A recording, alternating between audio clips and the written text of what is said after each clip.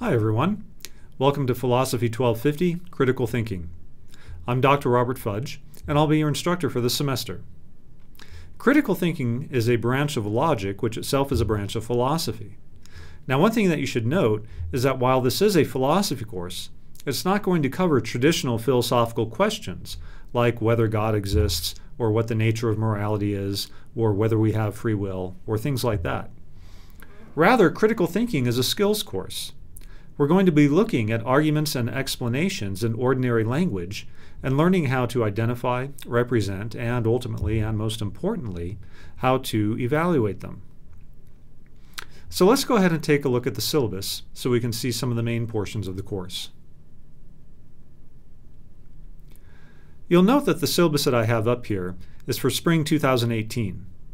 I'm afraid that I had a bit of a family emergency over the break in Colorado, so I'm a little bit behind in putting things together. When you log into Canvas now, you'll see the updated spring 2019 materials. I'm just warning you that the dates and so on that you're going to see here aren't going to be entirely accurate, but the material nevertheless is. So first of all, you'll notice that this says my office is in 224 Swenson Gym. Well, that's not true anymore. My office is now room 140 in the newly renovated Lindquist Hall. My office hours are going to be Monday, Wednesday, Friday from 10:30 until 11:20 and by appointment. So if my office hours are not convenient for you, please do make sure to set up an appointment at another time. As long as I'm available, I'll be happy to meet with you. My phone number is extension 7046. And if you want to contact me using email, I would ask that you please use Canvas's communication stream. You can do that, where is it?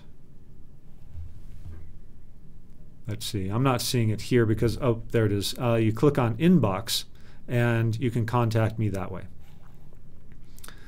Okay, I think announcements, technical assistance you can read through on your own. Let's talk about the textbook for this class. So the textbook is one that I wrote entitled The Art and Science of Critical Thinking. It's available online through the University Bookstore's digital textbook system, RedShelf. I've provided a link for where you can purchase it. Please note that all proceeds from the sale of the text are channeled directly to the university to enhance educational programs. I don't profit from the sale of the book at all. Now, if you've been to the bookstore, you might have seen that they say that there is no required text for the course. The reason for that is that I want to give you the opportunity to decide whether you want to stay in the class before you purchase the text. Because this is an e-text, it cannot be returned.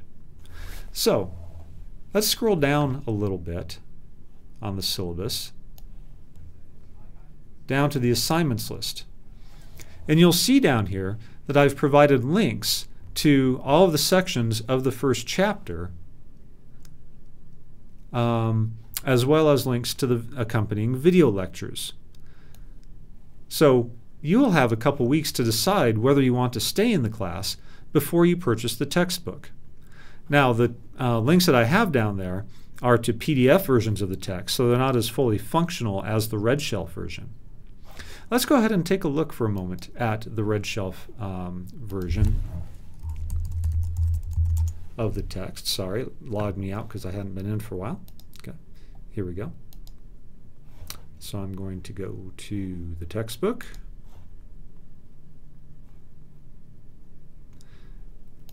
Okay.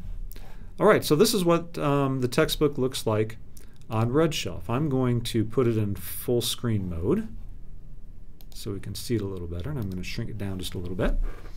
Okay, so over here on the upper left-hand corner, we have a little drop-down menu, and you'll see that RedShelf includes with it certain bookmarks that you can insert into your book, and you can put your own notes in it. If you have a tablet that allows you to use a pen, you can use the pen on the tablet, and you can write notes in the book that way. You can create your own flashcards and study guides and so on. Okay. I'm going to click on the table of contents, and I'm going to go to the first chapter. I'm going to close the table of contents for now. And now I'm going to start scrolling through the book using these two arrows up here. So I'm going to scroll forward into section 1.1. Now you'll notice at the beginning of every section there's a little box that will have a link to a lecture video. RedShelf is inserting those links now. I'm hoping that they are available for the beginning of the semester. If not, you can also link to the videos in the assignments list through Canvas. But in any case, once it's available, you'll be able to click here and it'll launch a lecture video on YouTube. Okay. Then we can scroll through the section, and you'll find at the end of the section will be an exercise set. Okay, so that's what the textbook looks like. Let's go back to the Canvas course. The course description, this is an introduction to informal logic, focusing on issues of logical form, standards of good and bad reasoning, and argumentative writing. In particular, we're going to look at arguments and explanations, as I said earlier. You can read the course objectives on your own. Let's talk about the requirements. So each assignment is going to have associated with it at least one textbook section to read, and most of these will include an embedded accompanying lecture. Okay. So you'll read the section of the course, the section of the text, and then you'll watch a lecture. Once you've done that, and you're feeling comfortable with the material, you can take an assessment quiz. You'll be required to complete a short 5-question assessment quiz for each of the main reading sections for a total of 19 quizzes worth 5 points each. Those will be administered over Canvas. They're open note and open book and can be taken from any computer location. And in fact, you're even welcome to take the quizzes with friends of yours who are in the class. Each one is worth approximately 1% of your final grade, so they can't be made up. However, I will drop your lowest score.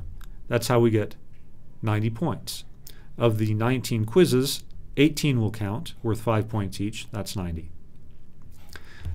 Next, there's also a signature assignment that you'll be required to complete for the course. Those of you who have been at Weber State for a while know that we've been revising our Gen Ed program such that all Gen Ed courses, and this is one of them, must have a big question and a signature assignment. The big question for this course is, what is the relevance of critical thinking for my major discipline? And the signature assignment, as you will see, will be tied into that. There will be more details here when I revise the Canvas page over the next couple of days. There will be 4 exams administered during the semester. These will all be taken at the WSU testing centers. I've given you a link here to the testing center page. Let's go ahead and click it. You'll see on the testing center page that we have a number of testing centers at the university. Some of these are on the main campus. Some of them are at some of the extension campuses, like Davis.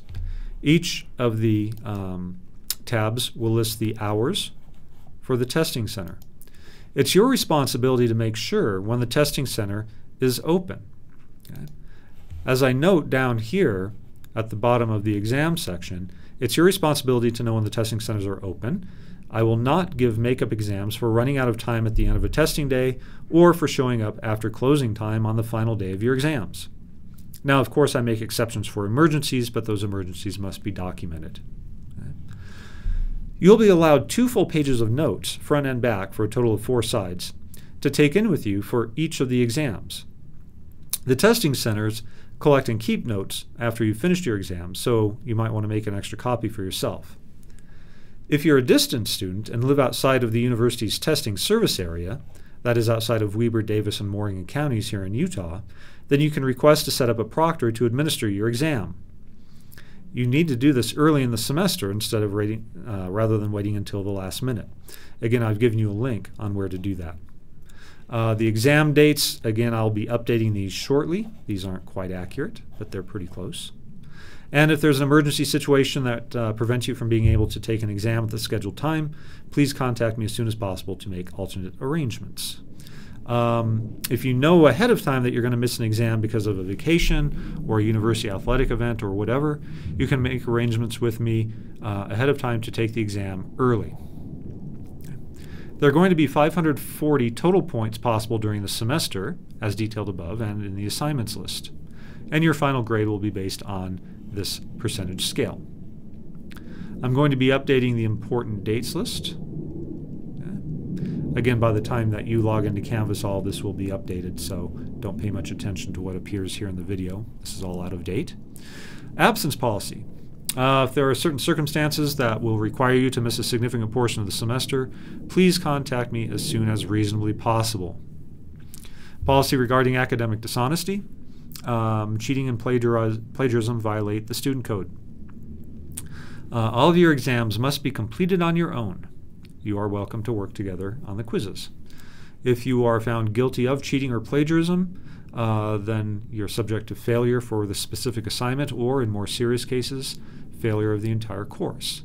Furthermore, as per the Policies and Procedures Manual of the university, I am required to submit the name of any violator to the Dean of Students' office. If you have any questions about the policy, please ask. The emergency closure statement is fairly straightforward. We don't have to cover that. And if you have need for any accommodations or services due to a disability, I'm happy to work with you. You'll need to go through the Services for Students with Disabilities office, which is in room 181 of the Student Services Center, or room 221 at the Davis campus. The office can arrange to provide course materials, including the syllabus, in alternative formats upon request. You can also contact them at extension 6413. I should note, by the way, that the video lectures for this course are closed captioned. They're all on YouTube.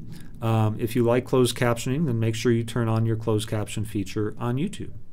If you find closed captioning distracting, then you can certainly turn off those captions. All right, so let's take a quick look at the assignments list. All of the assignments refer to the textbook. So you'll see that your assignments are broken down by week. So weeks 1 and 2, you're going to be working through the first chapter. In addition, notice that you have 3 quizzes due during this time. So the first quiz, excuse me, will be due at the end of the first week, and the second and third quizzes will be due at the end of the second week. So what you should do then is to read the section of the text, watch the accompanying video lecture, post any questions that you have to the discussion page, work through the exercise sets that I have in the textbook, and check your answers against those that I provide.